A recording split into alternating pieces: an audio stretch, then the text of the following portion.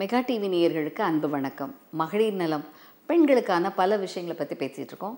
இன்று பல தம்பதியினர், குறிப்பாக பலரும் எதிர்நோக்கிற விஷயம், ஒரு கர்ப்பம் தரிப்பதற்கு முன் தன் கருவில் குழந்தை, ஆண் குழந்தை பிறக்கணும், பெண் குழந்தை பிறக்கணும் அப்படின்ற தம்பதியர்களின் எண்ணிக்கை மிக மிக அதிகம்.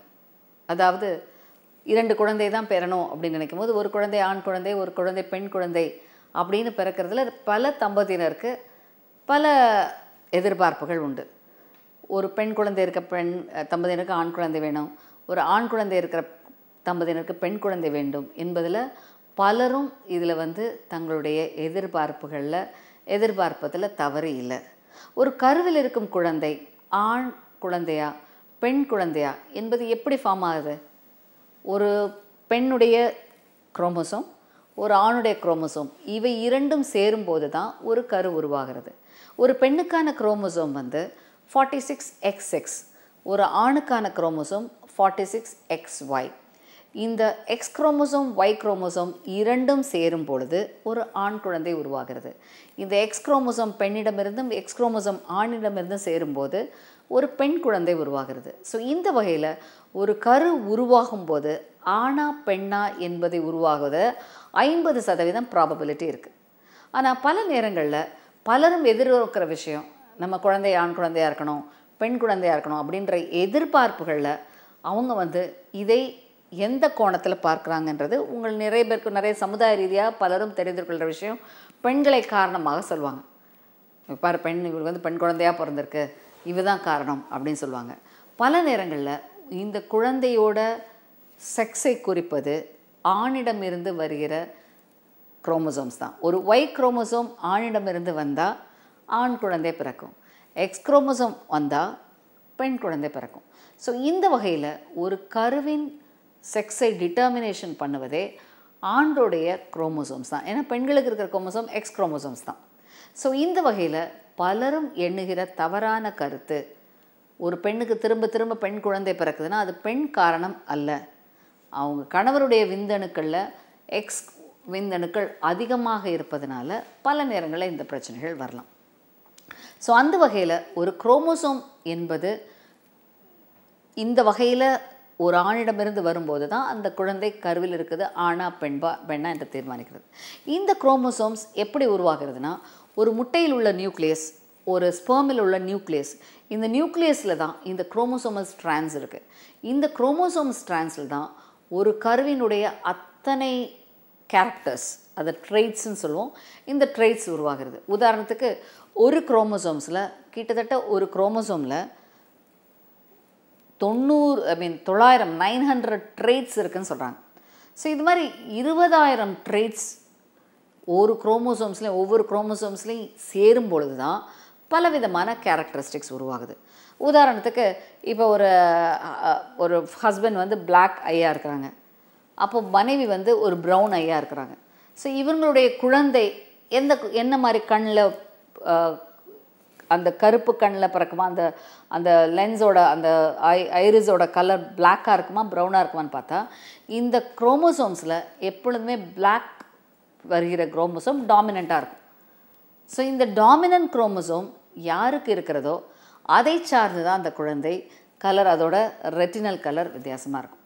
ஸோ சில நேரங்கள் பார்த்திங்கன்னா ப்ளூவாக இருக்கும், ஒரு பெண்ணோட ஐரிஸ் ப்ளூவாக இருக்கும், ஹஸ்பண்டுக்கு பிளாக்காக இருக்கும். ஸோ அப்படி இருக்கும்போது பல நேரங்களில் அந்த டாமினன்ட் குரோமோசோம்ஸ் தான் இந்த கலரை உருவாக்குகிறது. இந்த ட்ரெய்ட்ஸில் யாரோட ட்ரெய்ட்ஸ் டாமினண்ட்டாக இருக்கோ அதுதான் அந்த குழந்தைக்கு ஒரு கேரக்டரிஸ்டிக்காக வரும். கிட்டத்தட்ட 20,000 கேரக்டரிஸ்டிக்ஸ் ஒரு ட்ரெய்ட்ஸாக குரோமோசோம்ஸில் இருக்குது. எல்லா விதமான நம்மளுடைய உடல் ரீதியான ஹேர், ஐஸ், ஸ்கின் கலர் எல்லாத்தையும் டெபிக்ட் பண்ணுற கேரக்டரிஸ்டிக்ஸ் ட்ரெய்ட்ஸாக ஒவ்வொரு குரோமோசோம்ஸ்லையும் இருக்குது. ஸோ இந்த வகையில் இந்த செக்ஸ் குரோமோசோம்ங்கிற 2 குரோமோசோம் தவிர மற்ற அத்தனை குரோமோசோமில் நம்மளோட பாடி கேரக்டரிஸ்டிக்ஸ் வெகு அழகாக தெளிவாக விளக்கப்பட்டிருக்கு. அந்த ட்ரெய்ட்ஸை நம்ம எப்படி இன்ஹெரிட் பண்ணுறோமோ அதில் டாமினண்ட்டாக எந்த ட்ரெய்ட்ஸில் எந்த குரோமோசோமில் இருக்கோ அவர்களுடைய வெளிப்பாடு தான் அந்த குழந்தைக்கு வரும். அதனால தான் பல நேரங்களில் பார்த்திங்கன்னா ஒரு குழந்தை தாயை போல் இருக்கலாம், தகப்பனை போல் இருக்கலாம், சில நேரங்களில் அப்பா போல் நிறைய விஷயங்களில் இருக்கலாம், தாயை போல் சில விஷயங்களை குறைவு இருக்கலாம். அவங்களோட டாமினன்ஸ் ட்ரெய்ட்ஸை இன்ஹெரிட் பண்ணுறது யாரிடமிருந்து அந்த டாமினன்ட் ட்ரெய்ட்ஸ் வருகிறதோ அதை பொறுத்து தான் அந்த கேரக்டரிஸ்டிக்ஸ் அந்த குழந்தைக்கு வெளிப்படும். ஸோ இந்த வகையில் ஒரு ட்ரெய்ட்ஸ் ஒவ்வொரு குரோமோசோம்ஸ்லையும் கிட்டத்தட்ட 900 ட்ரெய்ட்ஸ் இருக்குது. இந்த ட்ரெய்ட்ஸ் தான் அந்த குழந்தையோட ஒரு பாவனை, முகத்தில் சாயல் மற்றும் ஹேர் கலர் இதெல்லாவற்றையும் குறிப்பிடுது. ஸோ இந்த வகையில் இந்த குரோமோசோம்ஸில் இருக்கிற ட்ரெய்ட்ஸில் சில நேரங்களில் பிரச்சனைகள் ஏற்பட்டால் அந்த ட்ரெய்ட்ஸை இன்ஹெரிட் பண்ணுற குழந்தைக்கு இதனால் சில பிரச்சனைகள் வரலாம். உதாரணத்துக்கு இப்போ வந்து எக்ஸ்லிங்க் குரோமோசோம் சொல்கிறோம், அந்த செக்ஸ் குரோமோசோம்ஸ் XXXY குரோமோசோம்ஸில் சில குறைபாடுகள் ஏற்பட்டால் இந்த குழந்தைக்கு இந்த செக்ஸ் லிங்க் ரிசெசிவ் டிசீஸ், அதாவது குறிப்பாக இப்போ பார்த்திங்கன்னா ஹீமோஃபிலியான்னு சொல்கிறோம். இந்த ஹீமோஃபிலியா வந்து இரத்த உறைவு சம்பந்தமான ஒரு பிரச்சனை. இந்த பாதிக்கப்பட்ட குழந்தைகள் ஆண் குழந்தைகளாக இருந்தால் அவங்களுக்கு அந்த நோயோட வெளிப்பாடு இருக்கும். அதில் லேசாக அடிப்பட்டால் ப்ளீட் ஆகிட்டே இருக்கும், அந்த ரத்தம் உரையிற தன்மையே இருக்காது. இது வந்து ஹீமோஃபிலியான்ற ஃபேக்டர் 8 டெஃபிஷியன்சி சொல்கிறோம். சிலர் இதே குரோமோசோம்ஸ் ஒரு பெண் குழந்தைக்கு இருந்துச்சுன்னா she will be a carrier, அந்த நோயோட கேரியர் ஸ்டேட்டில் இருப்பாங்க, ஆனால் அந்த நோய் பாதிப்பு இருக்காது. ஸோ இதுதான் autosomal sex links recessive, sex links dominant என்ற கேரக்டர் சொல்கிறோம். ஸோ இந்த மாதிரியான ஒரு விதமான குரோமோசோம்ஸில் உள்ள டாமினன்ஸ் ரிசெசிவ் பொறுத்து ஒரு நோயோட வெளிப்பாடு அந்த குழந்தைகளை பாதிக்கிறது. ஸோ அந்த வகையில் ஒரு சில பாதிப்பு, உதாரணத்துக்கு மயோட்டோனியா டிஸ்ட்ரோஃபிக்கான்னு சொல்லுவோம். இந்த மாதிரி குழந்தைகள் என்ன ஆகும்னா பிறக்கும்போது நல்லாயிருக்கும், ஆனால் ஒரு 3 மாதத்துலேருந்து 6 மாதத்துக்குள்ளே அந்த மசில்ஸ் எல்லாம் பலகீனமாகி மசில்ஸ் எல்லாம் அதோட கண்ட்ராக்டிலிட்டி பவரே போயிடும். எதுனா இதில் வந்து இருக்கிற ஒரு என்சைம், அந்த மசில் கண்ட்ராக்ஷனுக்கு தேவையான என்சைம்ஸ், அந்த என்சைம்ஸ் சரியான முறையில் இல்லாததுனால இந்த குழந்தைகளுக்கு வந்து அந்த மசில்ஸை வந்து ஃபங்க்ஷன் பண்ண முடியாது. இப்போ நம்ம ஒரு கையை மடக்கணும்னா நம்ம கையில் உள்ள மசில்ஸ் எல்லாம் ஃபங்க்ஷன் பண்ணணும், ஆக்ட் பண்ணணும். சில கண்ட்ராக்டைல் மசில்ஸ் கண்ட்ராக்ட் பண்ணும், ரிலாக்ஸ் பண்ணுற மசில்ஸ் ரிலாக்ஸ் பண்ணும். இதை கவுண்ட்ராக்ட் பண்ணும் போது தான் இந்த கையை மூவ் பண்ணவே முடியும். ஆனால் இந்த மசில்ஸோட கண்ட்ராக்டிலிட்டியை பாதிக்கிற சில என்சைம்ஸ் இல்லை என்றால் இத்தகைய குழந்தைகளால் தலை நிற்காது, உட்கார முடியாது, நடக்க முடியாது. மசில்ஸ் பாதிப்பு ஆக ஆக ஆக அந்த குழந்தையால் அன்றாட அதோட வாழ்க்கை முறைகளை கூட செய்ய முடியாது. ஒரு காலகட்டத்தில் அந்த மூச்சு விடுகிற அந்த லங்ஸ், ஈவன் அந்த ரெஸ்பிரேட்டரி மசில்ஸ் கூட பலகீனமாகி ரெஸ்பிரேட்டரி ஃபெயிலியரால் இறந்து போகலாம். இதிலே பலவிதமான டைப்ஸ் இருக்குது. சில குழந்தைங்க 10 வயசு வரைக்கும் இருப்பாங்க, சில நேரம் நடக்க முடியாமல் போகலாம். அந்த நடை முறைகளை தடுமாறி விழுவாங்க, படியில் ஏற முடியாது, நேரில் நடக்க முடியாது, படியில் இறங்க முடியாது. ஏன்னா அந்தந்த மசில்ஸ் ஒரு குரூப் ஆஃப் மசில்ஸும் ஃபெயிலியர் ஆகும். ஸோ இந்த வகையில் இந்த மாதிரியான சில ஜெனட்டிக் ப்ராப்ளம்கள், இந்த குரோமோசோம் ட்ரெய்ட்ஸில் ஏற்படுற சில குறைபாடுகள்னால இந்த மாதிரி பிரச்சனைகள் ஏற்படலாம். இந்த மாதிரியான ட்ரெய்ட்ஸ் வந்து நம்ம குரோமோசோம்ஸில் இருக்கிறனால தான் பல நேரங்களில் நம்ம சொல்கிறது, இந்த சொந்தங்களில் திருமணம் செய்யும்போது இந்த ட்ரெய்ட்ஸ் எல்லாருக்கும் இருக்கலாம், ஆனால் அந்த டிசீஸ் இல்லாமல் இருக்கலாம். ஆனால் இந்த இரு ட்ரெய்ட்ஸ் ஒன்றாக சேரும்போது அந்த நோயோட வெளிப்பாடான அந்த குரோமோசோம்ஸ் மாற்றங்கள்னால பல நேரங்களில் நோய் பாதிப்பு தாய் தகப்பனுக்கு இல்லாமல் இருந்தால் கூட இந்த குழந்தையை பாதிக்கலாம். ஸோ அந்த வகையில் இந்த ஜெனட்டிக் குரோமோசோம்ஸ் என்பது மிக மிக முக்கியமான ஒன்று. இந்த வகையில் இந்த ட்ரெய்ட்ஸை டிசைட் பண்ணி இந்த குழந்தையோட ஒவ்வொரு உறுப்போட செயல்பாடுகள், அதோட உருவம், அதோட செயல்பாடு எல்லாவற்றிற்கும் இந்த குரோமோசோம்ஸ் என்பது மிக முக்கியமான விஷயம். ஸோ இந்த குரோமோசோம்ஸ் குறைபாடுகள் ஏற்படும்போது தான் பல ஜெனட்டிக் டிசீசஸ் வருகிறது. உதாரணத்துக்கு சிலர் பார்த்திங்கன்னா அந்த லிவரில் சில என்சைம்ஸே குறைபாடு வரலாம்.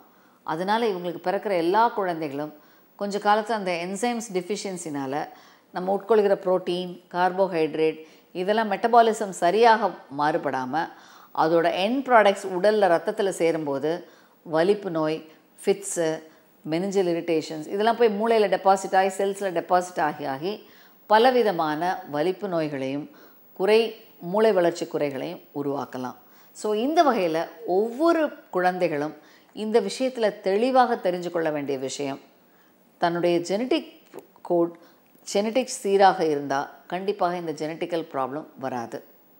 இதனால தான் இன்றும் பலவிதமான க்ளோஸ்ட் ரிலேஷன்ஷிப்பில், உதாரணத்துக்கு இந்த ஜூஸ்லலாம் யூதர்களில் திருமணம் செய்யும்போது அவங்க இந்த ஜெனட்டிக் ஸ்க்ரீனிங் பண்ணி இந்த நோய் தாக்கம், டேசாக் டிசீஸ் சொல்லுவாங்க, அந்த லிவரில் வர்ற ப்ராப்ளம் இதெல்லாம் இருக்கிறதா அப்படின்ற ஜெனட்டிக் கோடிங் பார்த்து அதுக்கான கேரியராக அவங்க இருந்தாங்கன்னா அந்த சொந்தங்களில் திருமணம் செய்யும்போது பல நேரங்கள் அந்த நோய் வெளிப்பாடு அந்த பிறக்கிற சந்ததிக்கு ஏற்படலாம் என்பதை இதை கண்டுபிடித்து இந்த மாதிரியான திருமணங்களையும் தவிர்க்கிறாங்க.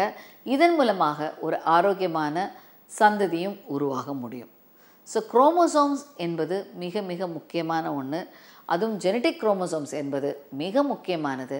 இதன் மூலமாக ஒரு கருவில் இருக்கும் குழந்தை ஆணா பெண்ணா என்பதை உறுதி செய்வதும் அந்த குழந்தையின் வளர்ச்சிக்கும் ஆரோக்கியத்துக்கும் பிற்காலத்தில் ஏற்படுற எல்லா விதமான உடல் ரீதியாக வருகிற நோய்கள், உதாரணமாக ரொமட்டாலஜிக்கல் ஃபேக்டர், மூட்டு வலி, முட்டு தேய்மானம், சர்க்கரை வியாதி மற்றும் கேன்சர், குழந்தையின்மை, பிசிஓடி இவை அனைத்துக்குமே இந்த குரோமோசோம்ஸில் சில விதமான மாற்றங்கள் ஏற்பட்டு அதனால் ஏற்படுற ஜெனட்டிக் ப்ரெடிஸ்பொசிஷனை தான் இத்தகைய குறைபாடு உள்ள குழந்தைகள் பிறந்து அதனால் இந்த வருகிற வாய்ப்புகள், இந்த பாதிப்புகள் அதிகரிக்கிறது என்பதை உறுதி செய்திருக்காங்க. ஸோ ஒரு குடும்பங்களில் ஜெனட்டிக்கலாக பாதிக்கப்பட்ட ஒரு நோய் பாதிக்கப்பட்ட ஒரு குழந்தை பிறந்தால் கண்டிப்பாக இந்த சந்ததியினர் அந்த விஷயத்தை அவங்க சந்ததிகளுக்கு சொல்லணும்.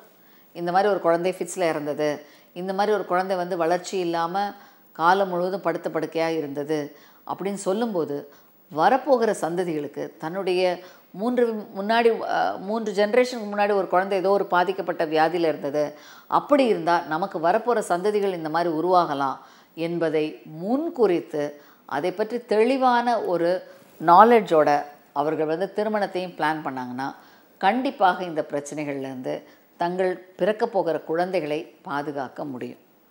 ஸோ பல நேரங்களில் பல தம்பதியினர் குழந்தை, பெண் குழந்தை, ஆண் குழந்தை வேண்டும் என்று எங்ககிட்ட வர்றாங்க.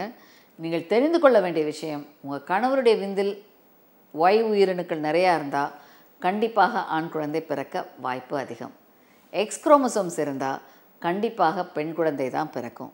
ஸோ இந்த வகையில் நீங்கள் தேவையில்லாமல் மன உளைச்சல் உண்டாக்கி ஒரு குழந்தை ஆண் பெண் உருவாக்கி கொடுக்க வேண்டும் என்று கேட்பது ரொம்ப ரொம்ப தவறு. ஆண் பெண் இருவரும் இந்த உலகளவில் ஒரு ஈகோசிஸ்டத்தை மெயின்டைன் பண்ணணும்னா 2 பாலும் சரியான சதவீதமான பேலன்ஸில் இருக்கணும். இதை ஜெண்டர் பேலன்ஸ் சொல்லுவோம். இந்த ஜெண்டர் பேலன்ஸ் ப்ராப்பராக இருந்தால் தான் ஈகோசிஸ்டம் நல்லாயிருக்கும். மிருகங்கள்லேருந்து மனிதர்கள்லேருந்து எல்லா விதமான விலங்குகள்லையும் ஆண் பெண் என்பது ஈக்குவலாக இருந்தால் தான் சந்ததிகள் உருவாகுவதும் பிற்கால சந்ததிகள் வளர்வதும் முக்கியமாக இருக்கும். உதாரணத்துக்கு ஒரு சமூகத்தில் பெண் குழந்தைகளாக இருந்தாங்கன்னா இவர்கள் எப்படி, பெண் குழந்தைகளே இல்லைன்னா எப்படி இவங்களுக்கு ஒரு பேர் தேட முடியும்? அந்த வகையில் எப்படி ஒரு குழந்தை உருவாகுது, எப்படி ஒரு திருமண உறவு வரும் என்பதில் கண்டிப்பாக இந்த ஜெண்டர் ஈகோசிஸ்டம் ஸ்டெபிலிட்டியாக இருப்பது மிக மிக முக்கியம். குழந்தை ஆண் பெண் என்பது கருத்து வேறுபாடு இல்லாமல் எதுவாக இருந்தாலும் ஏற்றுக்கொள்கிற பக்குவம் ரொம்ப ரொம்ப அவசியம். அந்த முறையில் ஒரு கருவில் உருவாகிற குழந்தையை செக்ஸை டிட்டர்மின் பண்ணுறதே ஆணோட விந்தணுக்கள் தான். அந்த வகையில் இவற்றை சரியாக சீராக இருந்தால் கண்டிப்பாக ஆரோக்கியமுள்ள குழந்தை பெற முடியும். நேயர்களே, உங்கள் பிரச்சனைகள், சந்தேகங்கள் எதுவானாலும் எழுதுங்கள் மகளிர் நலம் மெகா டிவிக்கு. உங்கள் கேள்விகளுக்கான விடைகளை வருகிற நிகழ்ச்சியில் காணலாம்.